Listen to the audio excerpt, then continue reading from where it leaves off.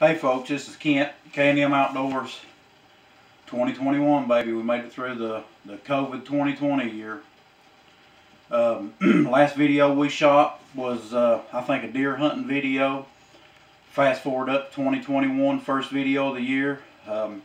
My second favorite thing to do, fishing. I'm going to do a how-to, like a clean video of catfish. I'm sure all y'all know how to do it. I mean, it's something that's everybody does, you know, but just a little video of how I do it. Fillet knife, the cheapo Walmart. This is one of the older ones. It's actually a good one. Whetstone. Be sure to get your knife sharp because catfish has got some tough skin. But here's the video. Thank you all.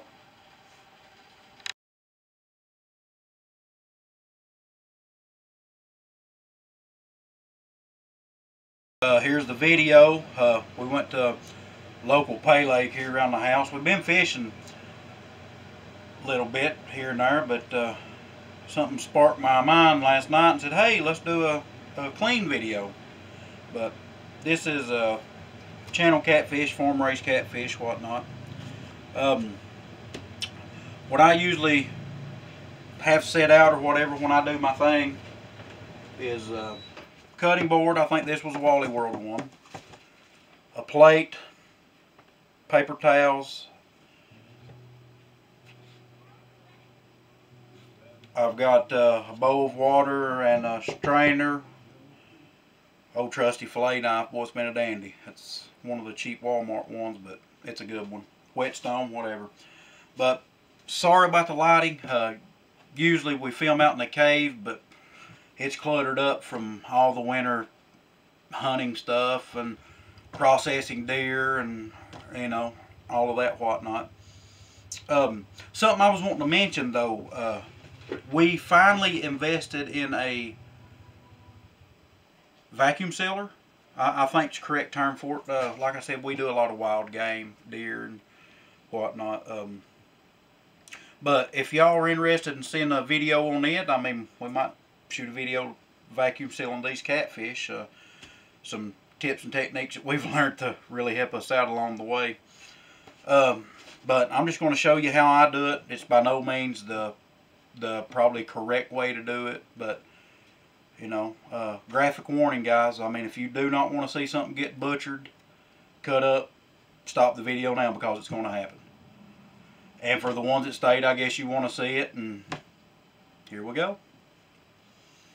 I'm going to do it different on both sides to show you, you know, two different ways to do it. I mean, it's the same way to do it, but there's two different, like, I guess, entry points, whatever.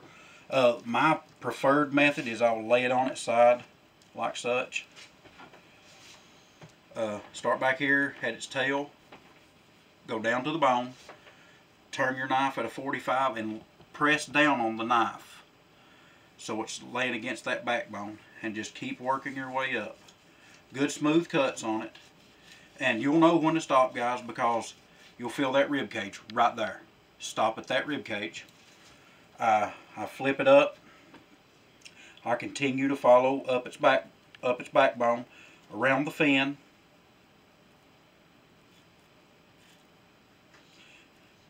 He's still got the dying twitches to him. Just cut around. And this is what, and for the life of me, I don't know why, but this part here is what they call the back strap of a catfish. No idea why, I just saw it on YouTube. Might not even be the correct term. But when you get to there, like I said, just keep following the rib cage down. Don't press, just put your knife on the ribs and kind of grab the meat with this hand and kind of peel it out, and he'll slide right off that bone. I usually come around the back straps, tenderloins, whatever, and I'll make like a circle cut. That way I can get in and get all that meat off.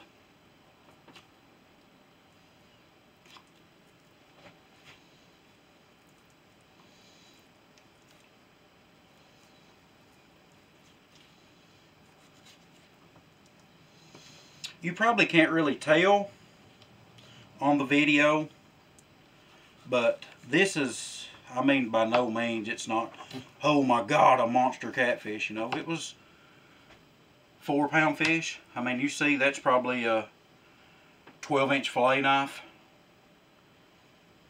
I mean, that's a pretty good chunk of meat, you know. Just lay this out of the way.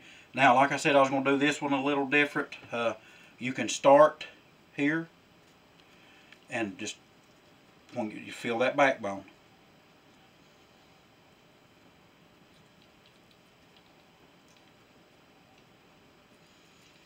Now, right at that fin, you're going to have to go around the fin some because it's got a bone sticking out. But you just make a cut down like that, flip it over, same thing.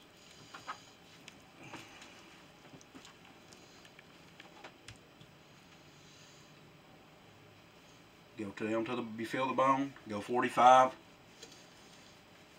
And like when you're doing this, you'll feel your fillet knife, you'll feel it kind of twerk a little. That's the reason you use a fillet knife, obviously. But like I said, get down to that bone, you'll feel the bone. Keep your knife pushed down and just keep hammering up through here.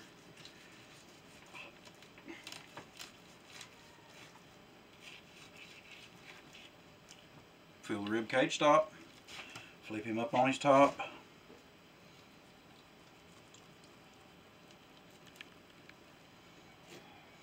Like I said, this side here, it's probably going to look a little awkward because I'm cutting it at an angle that's not natural to me.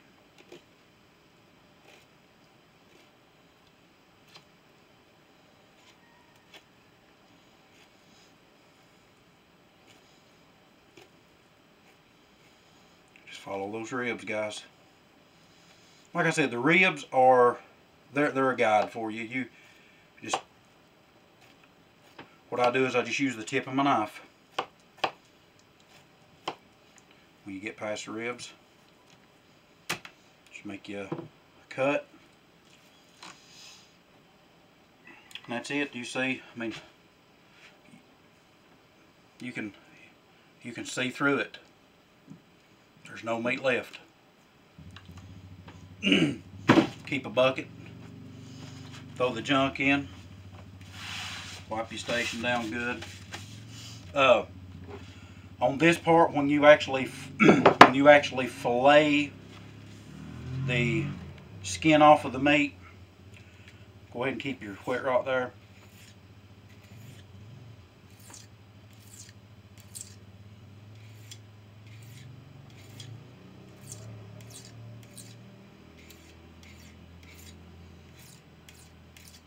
Because I promise you, you'll want a sharp knife for that. Get me another paper towel here and clean off. Alright, what to do now is with your fillet off of the carcass, lay it down close to the edge of your cutting board so you can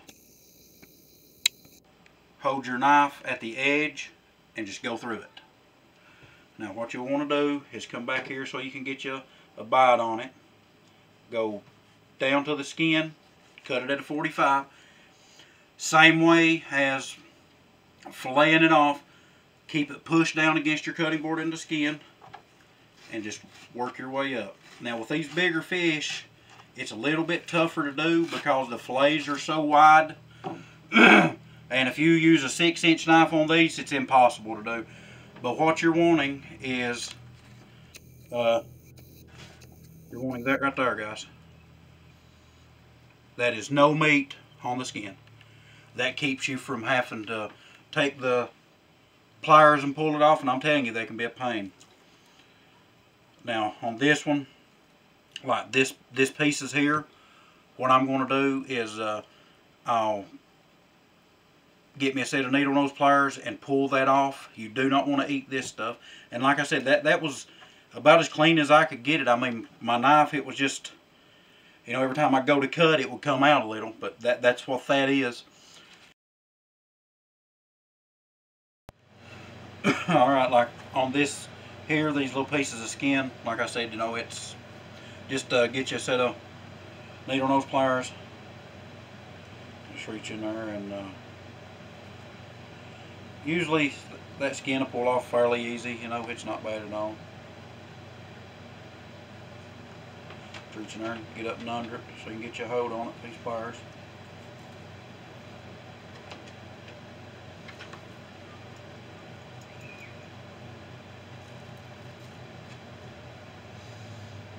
Like that, I went a little deep and got some meat on it, but you know.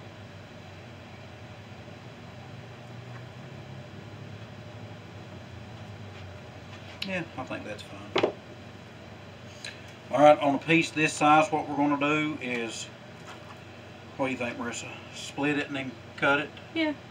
So we'll just go right down the middle with it.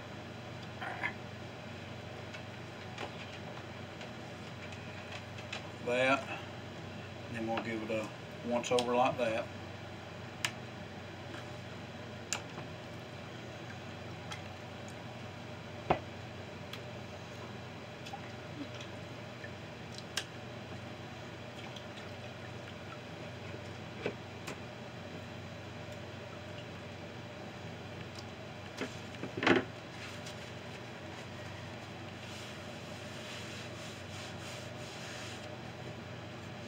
Like I said, important. And I mean, you ain't got to sit here and get a perfect edge on it. Just hit it a time or two till you get your edge back on it. Bring it to the edge of your cutting board, lay it out. Down to the skin, go 45. Hold your skin good and tight and just work your way down that fillet.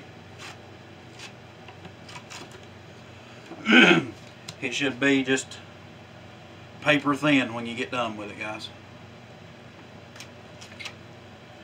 See, on that one I did a little better job. Knife was probably a little sharper or whatnot. Or still, you know, like this right here.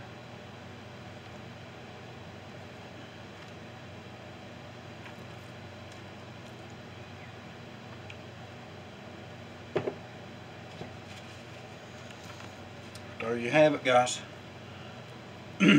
That is a,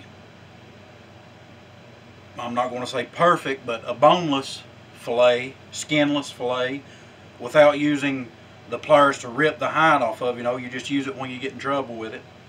Like I said, again, we're just going to go right down the center of it.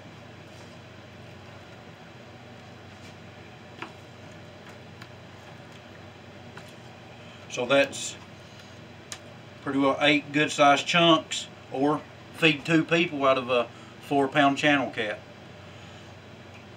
Be sure to go down, hit the subscribe button if you haven't already, guys. Comment, like, share. Just let us know how you like the videos. Hopefully this year we'll be doing some videos, maybe some catch and cook. You never know what the future holds in store for us. Thank you all, guys, and God bless you.